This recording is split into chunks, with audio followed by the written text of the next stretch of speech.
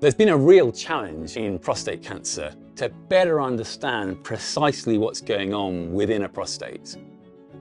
We've come up with a new way of analysing prostate cancer tissue, which should allow us to work out which cancer cells spread and which don't. This study is a joint collaboration between ourselves at Oxford University and Joakim Lundeberg's group at Alastair Lamb in Sweden. One of the main things we've discovered is that many of the genetic changes that we previously thought were uniquely associated with cancer tissue are actually already present in seemingly healthy prostate tissue. This is particularly important because we usually think of cancer being an entirely different entity to healthy tissue. But cancer has to start from somewhere, and identifying these areas within the same region of a patient's biopsy, we can identify the place where the cancer has grown or areas that have the potential to become cancer themselves.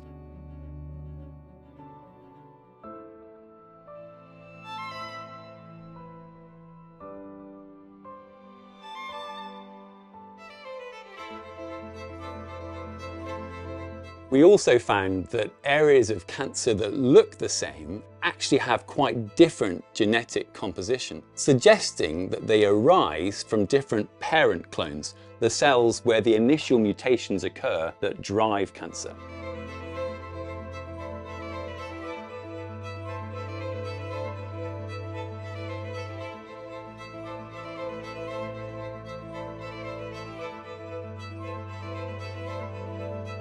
In order to get human tissue through so many different locations, even in close proximity in Oxford, is quite a difficult task. Our spatial transcriptomic pipeline allows us to take tissue from the operating theatre to the lab so that we can undertake our unique new analysis. To do all of this pipeline, we have to use different techniques as cryosectioning the tissues, the fresh frozen tissue, extracting DNA information from that tissue, and preparing sample for sequencing. It's really important to have different expertise as data analysis, biology, clinician. We do have a very rich data set now that we can interrogate to move away from just the genetic background.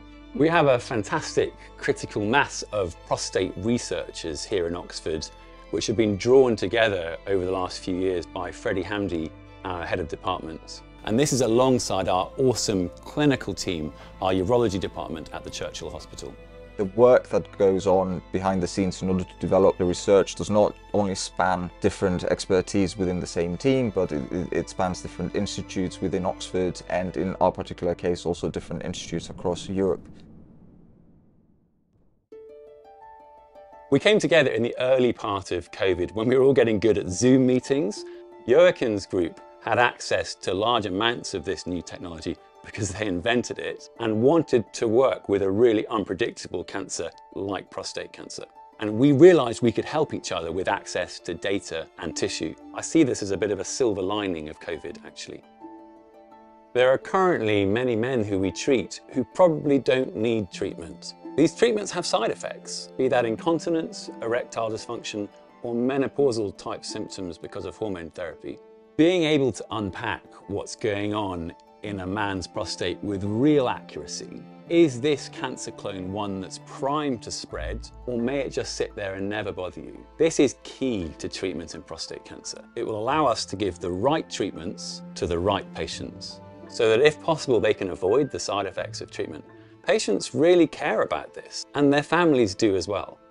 We think this work and the ideas arising from it could revolutionize how we treat a number of cancers, such as breast cancer, skin cancer, and brain cancer. And we are really looking forward to collaborating with others who might wish to be involved in taking these ideas forwards. We're really excited to see what comes next.